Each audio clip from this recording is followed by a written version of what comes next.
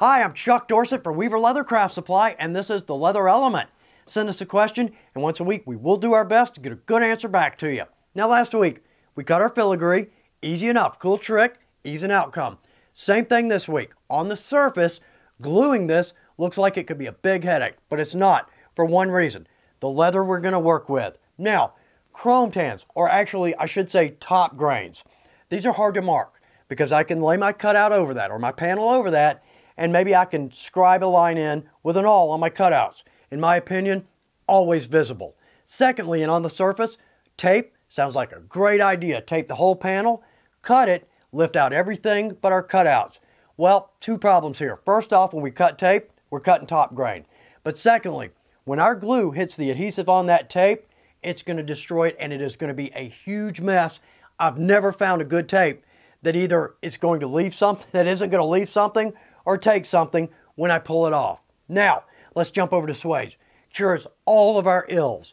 First off with a Suede, inexpensive. Secondly, 21 gorgeous colors. And you'll see what I mean when you look on our website.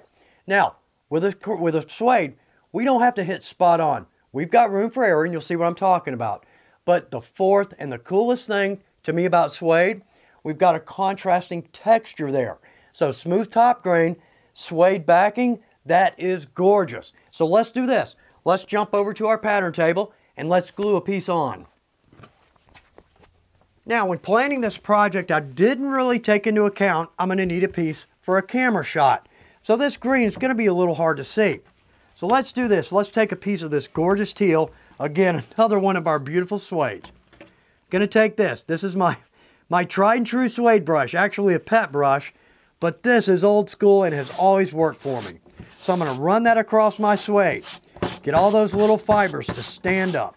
Now, let's take our panel and easily, I'm going to lay that down right on top of that. First thing I want to do, let's mark in our outside border. That way I can lay this down as many times as I want to, and it will sync up each time. Now, let's take our fingers and we're just going to press around the edges of each cutout. We can use a rolling pin here, but every time I push that rolling pin, it's going to move this face leather, and I won't get a good mark for my glue. All right, so we've got that pressed down. Now let's lift that up. How about that? Well, there's our cutouts. Easy to see, but they're not going to stay there.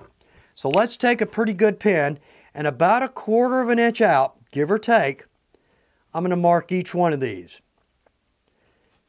And let's get that one there. There we go. Now, I want to overglue this line just a little bit.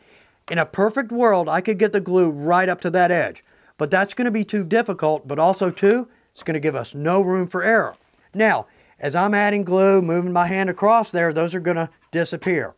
Well, it doesn't matter now. I know exactly where my glue needs to be and exactly where it doesn't need to be. But also too, like I said, I can get a little inside that line and it's not an issue because I know I'm still safe. Now, room for error. I don't have to lay that spot on. I've actually got a little room to move that around just in case I need to. So I'm going to take this panel and I'm going to glue this onto this Suede, and we will lay that down and it will be a perfect glue every time. Now, I believe I have everything here marked. Now, again on camera, probably can't see this, but what I want to do is I want to lay this back down. There we go. And again, plenty of room for error because again, on my edge, I'm going to overglue 1/4 inch, 3/8 of an inch, so I don't have misses or air pockets. But also too, what I can do is work my way across, looking at each hole, seeing if each hole is marked. And it looks like I've got everything there. Work my way all the way across. Yes, because at this point, we don't want to miss. We've gone to a lot of trouble thus far. Let's don't hit a spot with glue, because if we do, that piece is shot. All right, so I'm going to add some contact cement to this. Then I'm going to flip this over, add that to that, and we'll knock these together.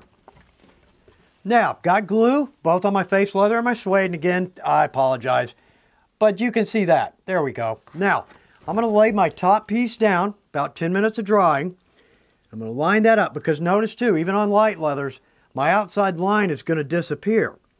But, because I have ample room for error there, I can simply lay that in, Very nice. Now, I've got no misses. That looks great. So let's take our rolling pin, pay a little extra attention to our edges.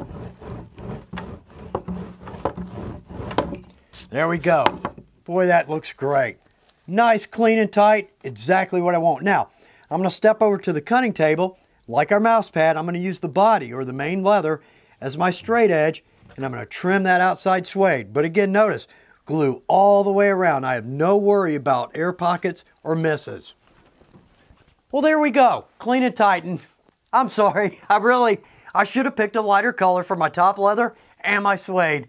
Didn't expect to use this project in a video, but nonetheless, I do hope that's good information for you.